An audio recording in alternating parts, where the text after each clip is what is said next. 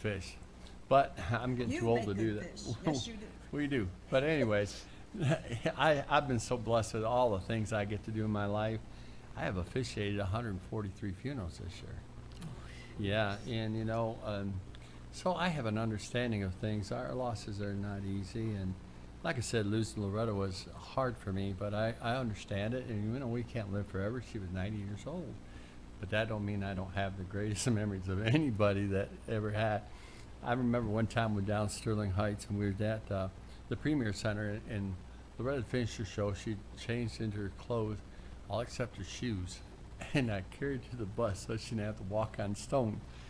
And then we followed the bus because they did a 3-day stay, and then she went to the Holiday Inn, and in between there and there, she had pulled her hair straight down, put her long nightgown on.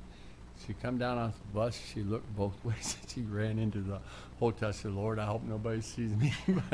but just stories like that. I have a book deal that I'm going to be doing. I'm going to be writing my memoirs of the things that I know, and there's so many stories. I couldn't even begin to share them with you today.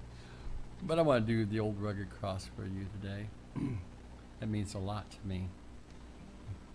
On a hill far away stood an old rugged cross, the emblem of suffering and shame.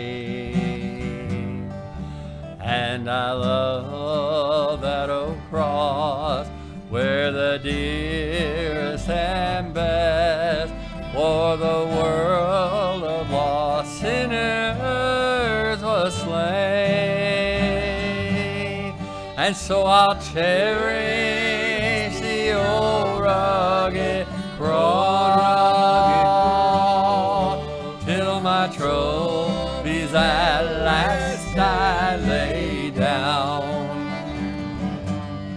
And I will cling to the old rugged cross and exchange it someday for a crown. To the old rugged cross I will ever be true, its shame and reproach gladly bear.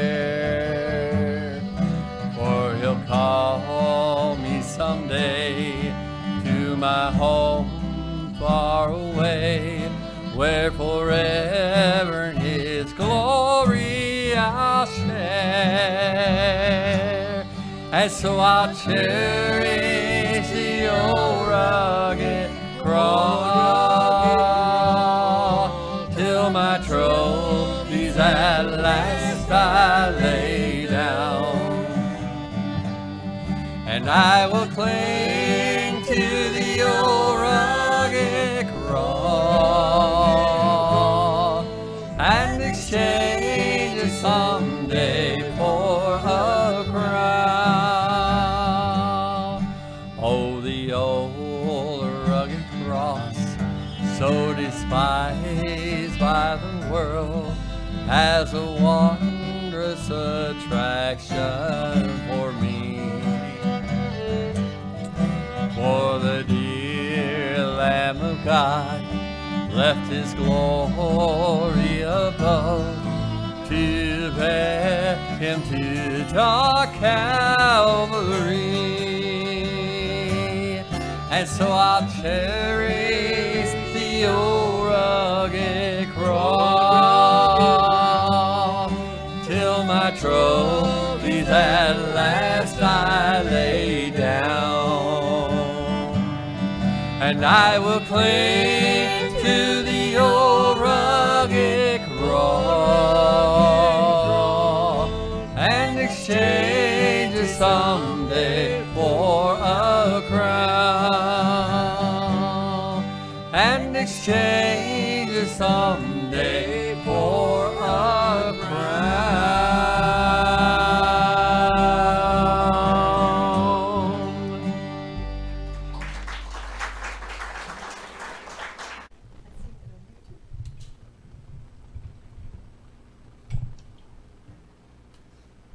Okay, she was, I think she was nominated in 2019. Yeah. Yeah. And all kinds of crazy stuff happened in the world, and so anyway, it got postponed, and then it got postponed, and then it got postponed, and we finally officially got her officially into the Michigan Fiddlers Hall of Fame at Hastings yesterday at the COA, but we couldn't find the plaque. You know, with all this stuff going on and things, the trailers shuffled this and there and this and there and whatever, and it got hidden in there. But so, Anyway, but we found it. we got it right now, and it says Paula Brody, Fiddlers Hall of Fame, Hillsdale, Michigan, August 15th, 2020, which I guess happened. At that time, it was Kenneth Moore, president of the Michigan Fiddlers Association. I'm now the president of the Fiddlers, and I don't know if it's a good thing or not. I'm gonna shake your hand. Oh, okay. Yeah. Paula Brody. Thank you, thank you. Just thanks. I mean, I attribute it partly coming to the barn all the time on Sundays, because I get my practice in. But thank you, Bob. Hey, another round of applause for her. It's not easy. Next week will be Barker and Broski from Ypsilanti, Michigan, coming here. They've been here before. They do a good job. And did I say something wrong right then? No. Oh. I'll be back on Father's Day. Oh yeah, Chuck's going to be back here on Father's Day. All you guys who don't like to fish, you know where to come.